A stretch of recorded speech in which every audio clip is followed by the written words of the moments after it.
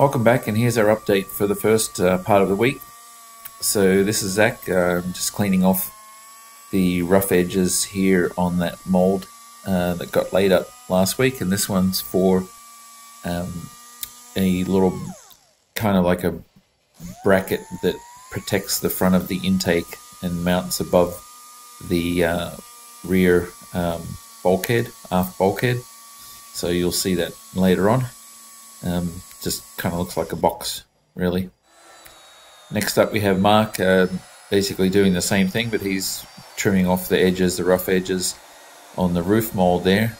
That one's all completed now on the casters, and with that extra framing in place, it's nice and solid now. It doesn't have any flex in it, which is what we were going for. So happy with how that one has turned out. And then here is the plug for the main spar, and Jeff had put the rubber profile on there, so that's ready to lay up, and we actually did that or started laying that up today, so you'll see that shortly.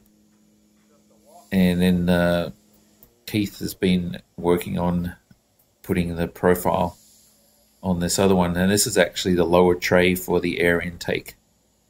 So the other one that you saw before kind of sits into this, or that one's, yeah, the other one you saw sits into that one. One problem we did have with this roof thing was we had a couple little air bubbles in the profile channel. So we've had to sand those down and just fill them and smooth that out again. So a bit of a hassle, but not a real big deal. And the guys have been working on the next level of sanding on these door frames. So I believe we're on 220 now.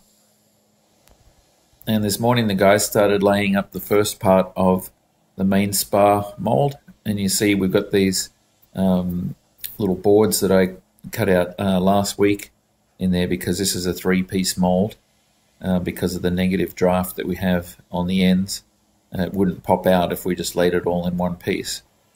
So here you can see putting the black top coat on, and again 2 layers of that, or 2 coats of that go on, and then we go ahead with the fiberglass and that sort of stuff. So I didn't have the GoPro on this time, so no time-lapse video on that.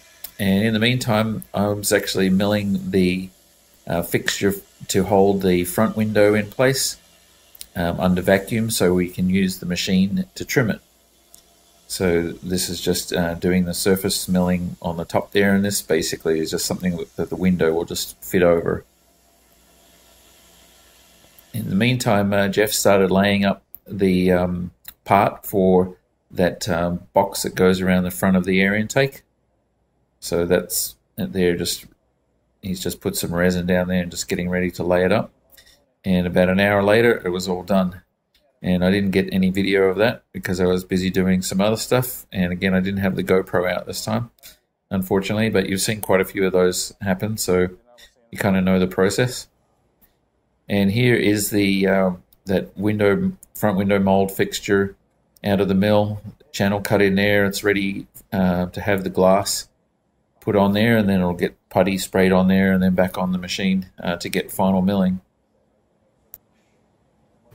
And some good timing, our windows arrived today, so nice big crate weighing quite a bit. I think the crate weighed most of it. The windows aren't that heavy really. So they're all packed in there. Front and rear, left and right side windows, and the front windshield. So we just pulled them out to sort of test fit how they're going to fit on our fixture.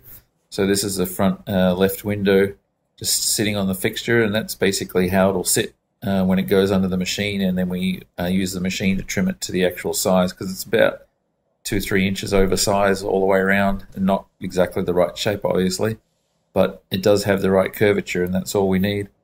And here is the windshield, same type of thing, sitting on that foam plug that we've just finished milling, just to see how it sits down there, and it's sitting nicely.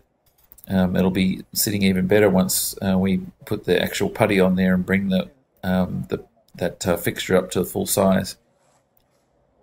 So we'll be glassing that one, that fixture in the next day or so, and then getting some putty on there and getting on the machine, and then hooking up our little vacuum channel there, and then we'll be able to trim our windows.